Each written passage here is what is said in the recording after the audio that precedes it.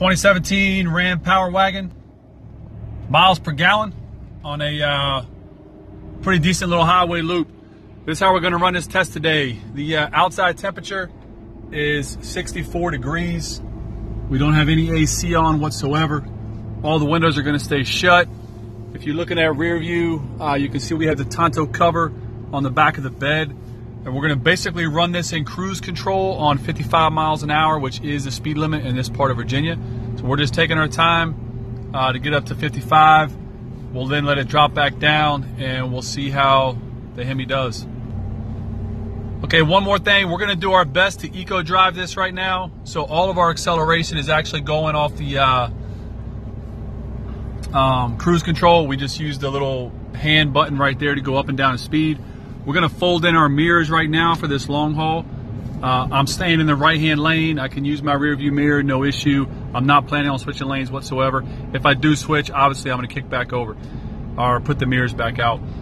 We're going to keep our miles per gallon at that exact moment right up here in front of us so we can also tell what's going on. On any steep hills, we're going to back off the speed just a little bit by a couple miles per gallon or a couple miles per hour. As we're going downhill, we're going to increase our speed by a couple miles per hour. So is this Hypermile in it? You can kind of call it a Hypermile setup, but we're just going to try to get the best fuel economy we can at approximately 55 miles per gallon average for about a 40-mile loop going home, and see what we can do on this 2500 Ram platform with a 6.4 liter Hemi.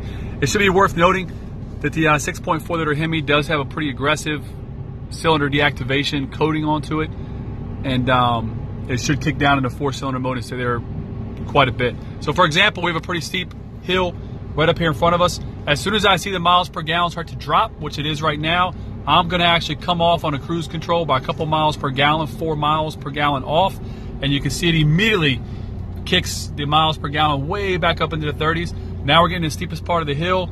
I'm going to come down on my miles per hour just a little bit more. I'm going to try to maintain 16 to 17 miles per gallon.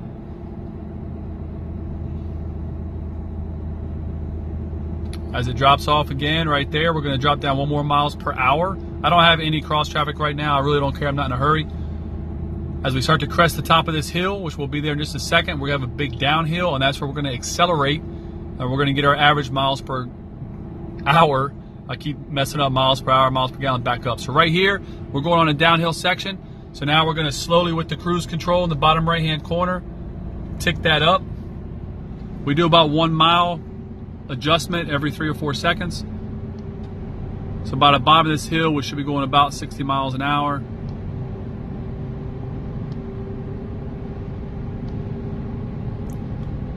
And we're doing that increase in speed while still maintaining really good current miles per gallon. We started to drop off there, so we're going to come back just a little bit. Okay, we're at 58. So when we drop off just a little bit like that, as our miles per gallon start to drop, we just bring it back down and lock it in at 55. All right, guys. So that's how we're going to do this to try to get the best miles per gallon we can out of the 6.4 liter Hemi. Just a little bit of fun. It's a short trip, but you know, sometimes it's kind of cool to see what you can do with some of these motors if you take your time. All right, we're still climbing, but I want to show you. You can see right here, we're locked in on cruise control now, back on cruise. Locked it in at 1,000 RPMs, and we're averaging 17 miles per gallon with a 19.7 average as we're climbing. And again, guys, this is a 2500 Ram Power Wagon on Nito Ridge Grappler tires. Not too bad. Now, you see it drop down dramatically as we hit this really steep part of this hill. The camera's not doing these hills any justice, I'm for sure of that. But you'll see that shoot back up pretty quick. Again, our goal on this short trip is to hit 20 miles per gallon average over the course of this trip, just to prove that it can be done. So let's go down here to our secondary screen. See if we can focus there just a little bit. 19.5 ain't bad for 20 miles so far, guys, but we should hopefully hit the 20 mile per gallon mark. All right, guys. I want to show you the power of coasting, okay? The speed limit there is only 25 miles per hour. And just by coasting, I'm not touching the gas. I'm still in drive. I could actually coast a little better in neutral, but I'm not a big fan of it. I'm getting up to speed just slowly. So this is a very slight downhill area with some hills right in front of us. But I know this area well, and I know if I coast, I can maintain just enough speed to maintain good fuel economy and then roll right over these hills without ever having to touch the gas. So again, our miles per gallon is still good on the instant. You know what I mean? We're down to 45, 40. We're slowing down dramatically over that steep little hill. We have another steep little bump right here in front of us. That's okay. It slows us down to 5 miles below the speed limit. But again, there's nobody around us. So what's the hurry? Nobody's behind us. So take your time. Let the car now re-accelerate going down the hill. Now, you didn't feel it, but this transmission is holding us up a little bit. So I'm not a really big fan of popping into neutral, popping back into gear, back into neutral, back into gear. I think it's got to be hard on the transmission. Maybe I'm wrong on that. I'm not sure. But we're just now changing to 35 miles per hour. But I've got to turn right here in about 100 yards. So what's the point of accelerating, wasting gas just to jump back on the brakes, just to make a right-hand turn, when I can just coast like I've been doing, and I'm coasting at 25 miles per hour, and I'm averaging, you know, my instant fuel economy is really, really good. And again, we're up right now to 19.6 miles per gallon average on this trip. And let me show you our 23.7 miles we've traveled, basically 24 miles. And again, we're averaging on a 2017 Power Wagon, riding on aftermarket Nito Ridge Grapplers, 19.5, 19.6 miles per gallon. That's not bad, guys. I mean, that's really not bad. Now, we have to get back here and get on these dirt roads. The roads are all rutted out and washed out right now because of all these storms we've had, so that's going to dramatically decrease our fuel economy. But we'll still run it just for fun, see how we do.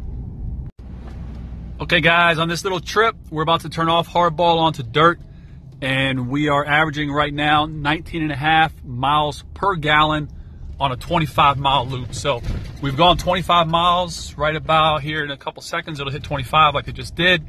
And we're averaging 19.5 miles a gallon. Now, our miles per gallon is going to drop rather significantly here in just a little bit because we have to go somewhat slow on our roads. We have about 5 miles of dirt road that we need to traverse to get back to the cabin. And you can see the road's not in good condition right now, so I've got to go slow. There's just a lot going on, and it just beats, you know, all these vehicles to death. You can see all these rutted out potholes here. So again, this kills our miles per gallon, but we're going to do our best just to modulate the throttle. Still try to keep the truck in 4-cylinder mode as best we can, and try not to lose all of our gains that we had on hardball. But I think it's a great example that, yes, these trucks are not that fuel economy, of course. However, I was just coming through the mountains, guys. I was going through hills. So if I would have been on a flat highway and I could have truly locked in the cruise control and just let this thing do its own thing, I would have easily been getting in the, you know, low 20s, 21, 22 miles per gallon.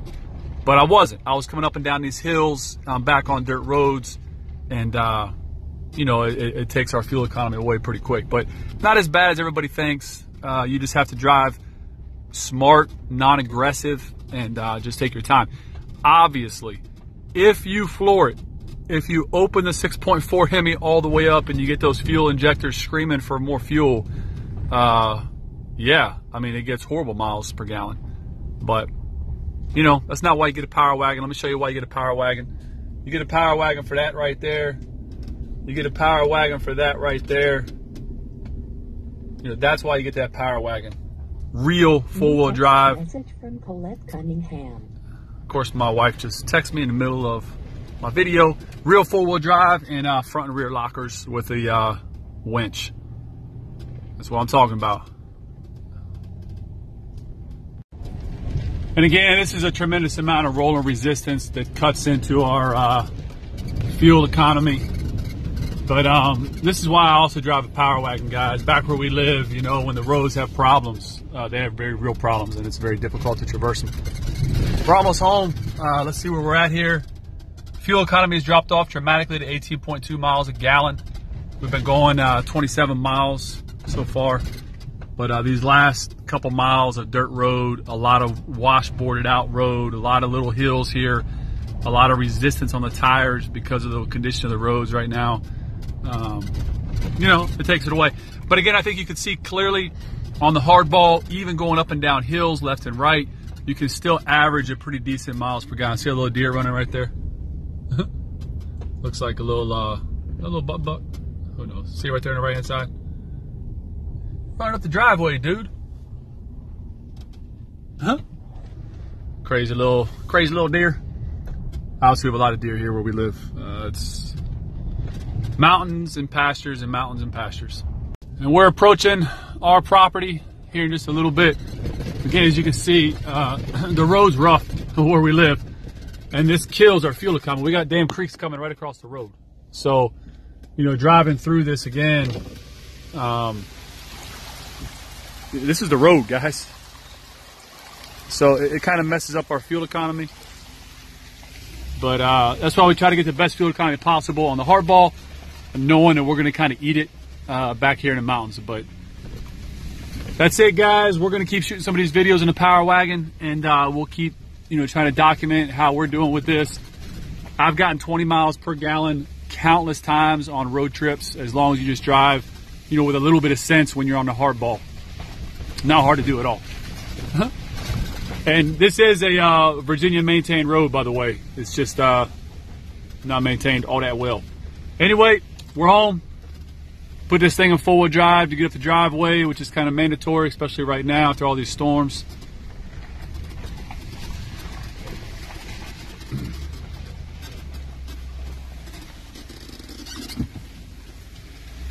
You don't put in four-wheel drive in my driveway, you're just bouncing and skipping and hopping all the way up. It's pretty nasty. And it gets really steep up here at the top. And a truck, I don't have any weight in the bed, it just bounces and skips the whole way.